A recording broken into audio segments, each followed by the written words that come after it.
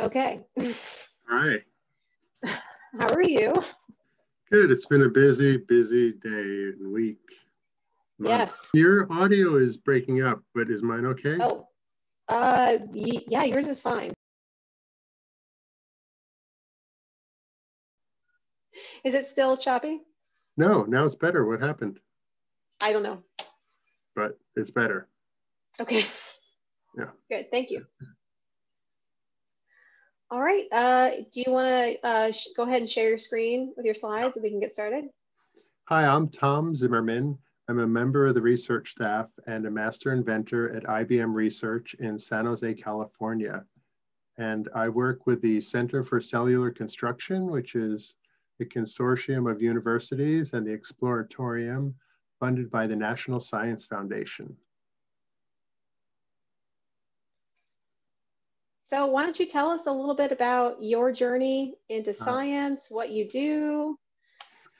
So I'm an inventor, and I consider I've always been an inventor because I've always loved, even when I was a little boy, taking apart my toys and learning how things work and drawing ideas for inventions. And when I was a little boy, I played baseball and I wasn't really good, so they put me in the outfield. So I would wander into the woods, and I saw rocks that had little shiny things. And when I was young, I thought everything that was shiny was gold. So my first invention was a gold machine, and all it was just on paper. It was two wheels with teeth, and you put these rocks, which I thought had gold on it, and it would crush them and have a bucket on the bottom. So it was a concept, but it was along the lines of what inventors do, is see things and think of new uses for them. And so I've grown up since then, and some of my inventions work. But it's the same basic principle. You can invent things by need, that is like common needs. Think of if you've ever tried to open a tomato jar and it's really hard to open, that's a problem. So that's asking for an invention. But there's another way to invent that I like is if you say, wouldn't it be cool if ... And I thought once, wouldn't it be cool if you could just do this and make believe you're playing guitar and really hear it? And that led me to invent the power glove. But today I want to talk to you about an invention I started about 14 years ago, and I'm still working on it.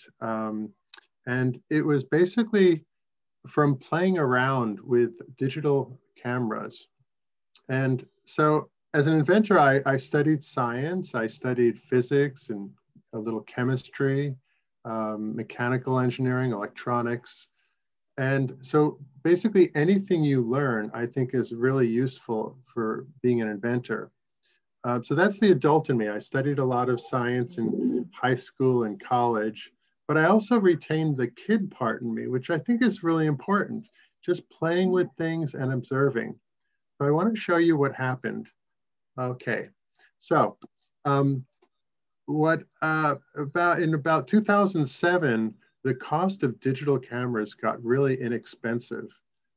So I usually buy two of things. One so I can use it, and one so I can take it apart and find out how it works. And I did that with all my toys when I was a kid, and my parents were really good. They didn't yell at me for taking my toys apart because that's how I learned how things work. Okay, so back to 2007. So digital cameras got pretty inexpensive. They were down to $30. So I bought two, and I took one of them apart. And let me show you. Oh, you see my screen here. This is the image chip. In the old days, before digital cameras, we had film, and the film would be exposed to light, and it would burn the image onto the film. But this one is this is a digital chip, and it's about as small as my fingernail, and it has thousands and thousands of little light detectors. And so when I was a boy, I used to do black and white photography, and on the top left here is what happens when you take enlarging paper and you put objects on it and expose it to light. And those are called photograms. And I used to do that as a kid. And so I thought, oh, well, this is sort of like enlarging paper, but instead of being 8.5 by 11 inches, it was only about 1/4 of an inch small. So I needed really tiny objects to put on top of it.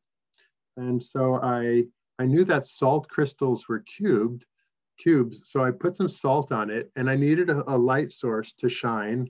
And I happened to have a light source handy. That red light on your mouse, that was handy. So I held it above. An inventor is always resourceful. You're just grabbing whatever is around. Exactly. I needed a light, and oh, well, here's a light. And so I held it above, and I looked on my computer screen, and I could see the salt crystals, but they were kind of boring. They just sat there. So I grabbed some rubbing alcohol I had and poured it on it. I used alcohol because I knew it would evaporate fast. And what I saw was this picture. And so that's the kid in me playing around. But the adult in me said, what are these streaks that I'm seeing? And I was very curious, and I thought about it. There's no lens here. You're just seeing the shadows. But what's causing these shadows? And I realized the adult in me said, wow, what you're seeing is salty alcohol has a different index of refraction. That means how it bends light. It has a different index of refraction than pure alcohol. So what you're seeing is the salt is dissolving in the alcohol, and it's changing the index of refraction. So anyway, so my physics background told me this is really interesting because you wouldn't see this with an optical microscope because it's not sensitive to these small changes of index of refraction. So you're wondering, why is that important? Well, it turns out seeing small changes of index of refraction is really good for a microscope. So here's my salty crystals, my salty alcohol water. This bottom left is a picture using a regular microscope of these little creatures called plankton. And this particular version of plankton is called a rotifer, which is fascinating and it's all right, but that's another story. Okay, so here's a picture of lots of rotifer, and I labeled them. And if you notice, the rotifer labeled A is in focus along with its buddies B and C. But you notice all the other ones are fuzzy. And if you've ever taken a picture, you know it has to focus on the person, and then the people in front or behind will be fuzzy. That's called depth of field. Well, that's what's happening here. When you focus on A, B, and C, all the other ones, which are higher or lower because they're in water, are out of focus. And notice that most of it is clear. Only the very center, which is called the nucleus, you can really see because it has a lot of materials in it which are pretty dense compared to the rest of the body is made out of pretty much just water. But then look at this blue image. This one is, I took a camera, a much better one. This is a 5 megapixel camera. And I put the same creatures, the same rotifer on it. And I blown one up here. And notice that its body is really dark. Even though, remember, it's like jelly, it's pretty clear. The body is clear here. The reason this is so dark is just like my salty alcohol. The small change in index of refraction bends the light. And so you see a much higher contrast. And sometimes biologists, when they're using regular microscopes, they add a dye to enhance the contrast. Well, there's no dye. These are right out of the jar. So this microscope has a lot more sensitivity. It gives you a lot more contrast. The other thing is there's no focus because there's no lens. So that makes it a lot easier to use. So that's the one. So as you see, as the kid, I'm playing around with things, but as the adult, I'm also observing.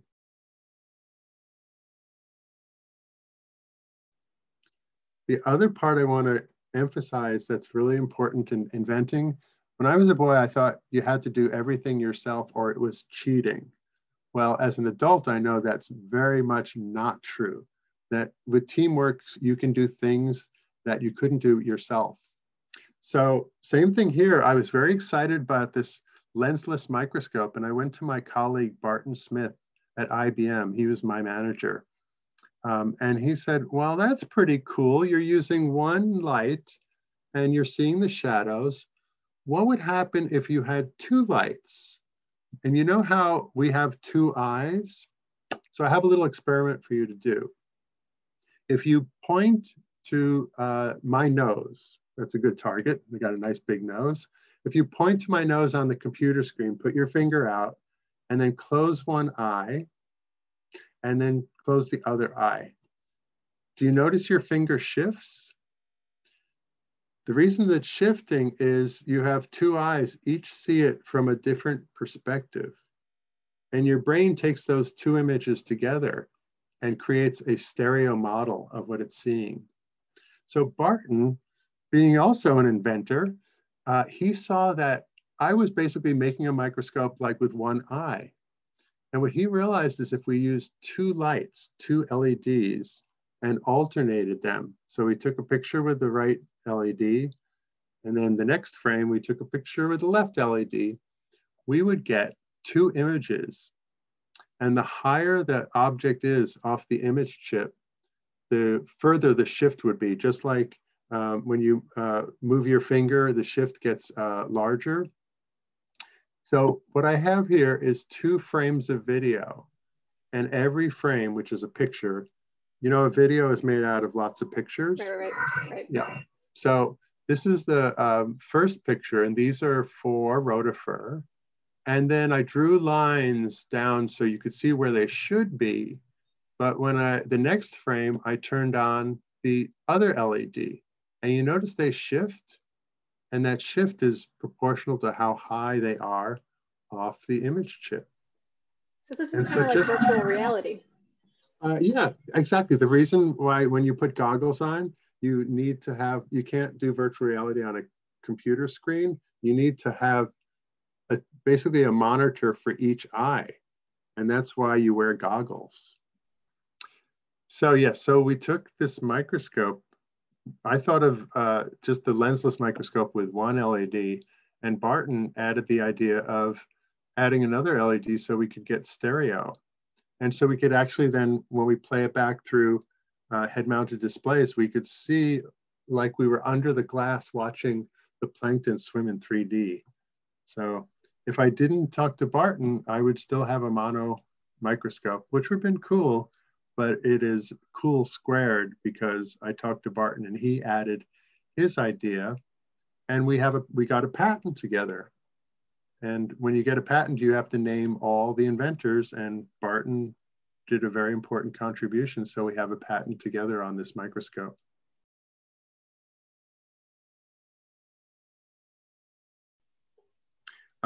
This is the mono microscope because you don't have a virtual reality headset handy. So this is what the microscope looks like. And I poured all different samples of plankton on top. So let me start this from the beginning. I'm hoping this is what their cell phone microscopes will look like. Oh, that's cool. Yeah, this is Blepharisma, which is a plankton. Those are the big ones. Everything you see is plankton. These are still Blepharisma. These are little fast creatures. I remember we called them did. There's a fancier name, but in the beginning there was a title of what they are.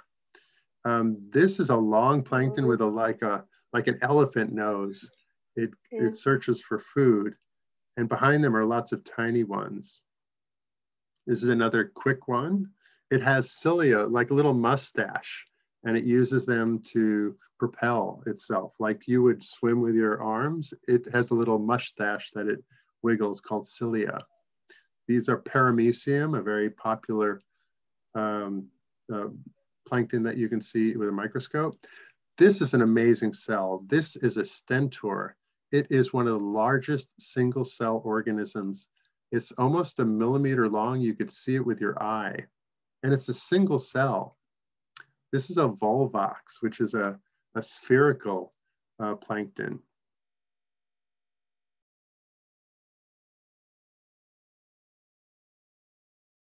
Frankly, I found biology boring when I was in high school because we just learned the naming all the parts of a flower. And I know people who love botany won't like to hear that. I respect I respect your love for botany if you like flowers. But to me, it was just memorizing parts which I had no skin in the game, no interest in. And I've heard this from my friend who studied chemistry in high school. She said all it was just memorizing terms. And language is like that too. You do need to learn the terms because you can't speak a foreign language if you don't know the word for shoe and banana and so forth. So you got to learn the vocabulary. But the fun is when you put sentences together and you talk to people. Same in science. The fun is when you use those terms to talk to others about science. So when I did this microscope, salt wasn't very interesting to look at. So I looked up what's a good thing to look at in the sizes that I could see. And plankton was perfect, and they swim in 3D. And then I learned about plankton, which fascinated me.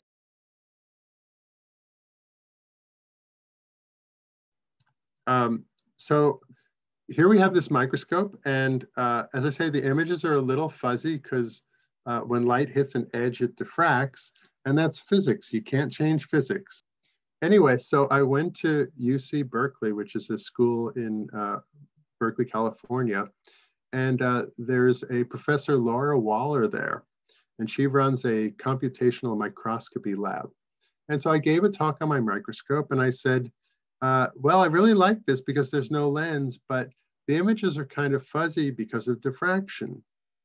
And so they gave me a great advice. They said, if you want to make your image better, you have to make it worse. And so I'll show you what they taught me.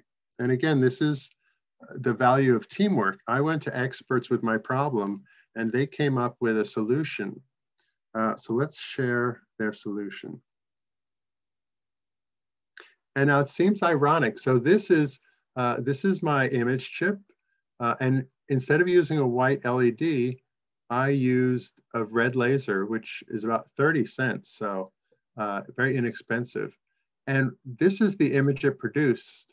Remember I said, if you want to make the image better, you have to make it worse. These are the diffractions from the creature, this is a paramecium. These are called fringes. And what this is called a hologram. And in 1947, Dennis Gabor was working on electron microscopes to try and improve them. And he invented this technique of using a coherent light source where all the photons are synchronized. That's what a laser is. Think of a marching band, and each of those is a photon. And they're all marching together in line and in synchrony. That's what a laser does. Usually, light is like a mosh pit where everyone's running around and are in kindergarten during recess, everyone's running around, bouncing around. That's what light usually is, very unorganized. But a laser is very special. It takes all the light and gets them all lined up. And then, so when it comes out of the laser, they're moving like the marching band.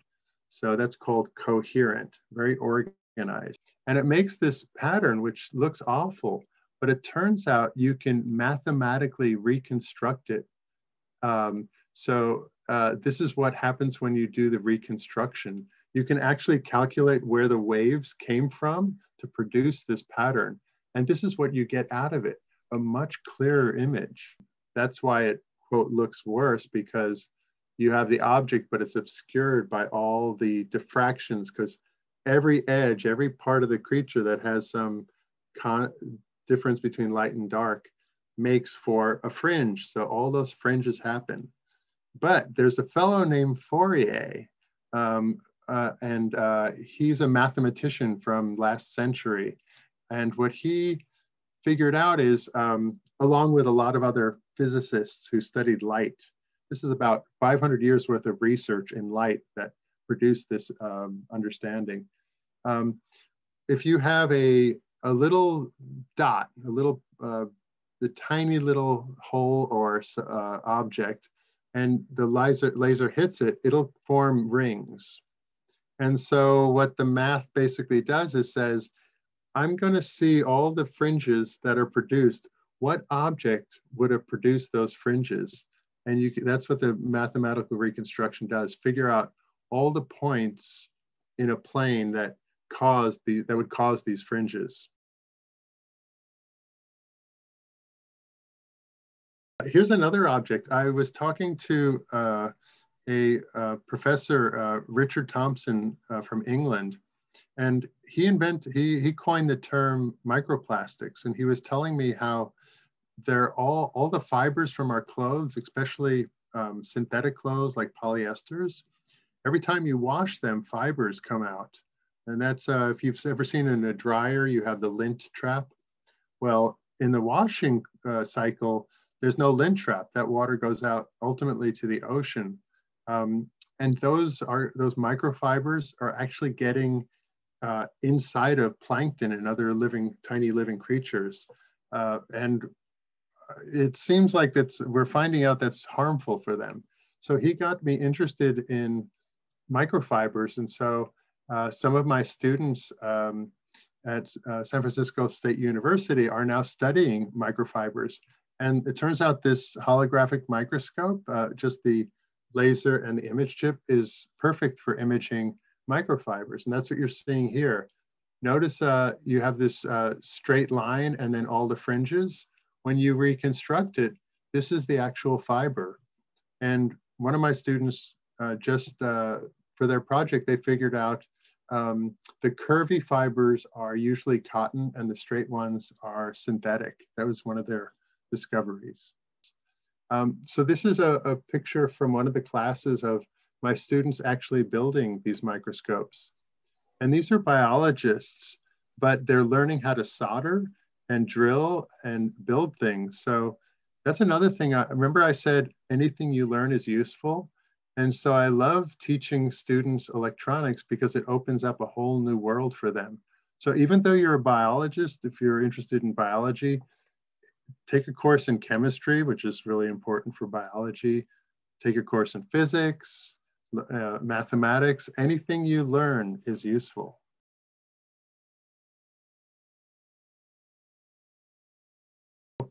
Yeah, I want to address one thing. I talk to students a lot about science and how fun it is to be an engineer. And one of the most common things I hear is, oh, that sounds like you need a lot of math. And I'm not good at math, so I'm not going to do science. And I see a lot of young people getting turned off by science because they're afraid of math. Honestly, I find math very hard too. And in my work in computer science, mostly I need algebra. So that's kind of the most important for most programming. Of course, in Fourier analysis, their integrals and their other functions, which are much more complex. And honestly, that's where my skill kind of trails off, but that's where teamwork comes in also. So I went to, as I say, UC Berkeley, and they provided me the algorithms that I could not figure out on my own.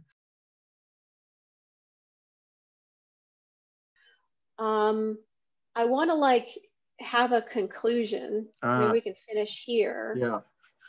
I don't know what to. Yeah, my bullets are stay curious, be honest, follow your passion, and the value of teamwork. Excellent. Thank you so much for your time. I look forward to seeing you in the live session tomorrow, and we can have more of a chat. Students can ask questions, but thanks. My pleasure. Nice talking to you, Jessica. All right. I'm going to go whip some plants. I got my weed whipper and we got tall grass, and I'm tired of sitting and looking at a computer. So I'm going to get physical. That's a good idea. Yeah.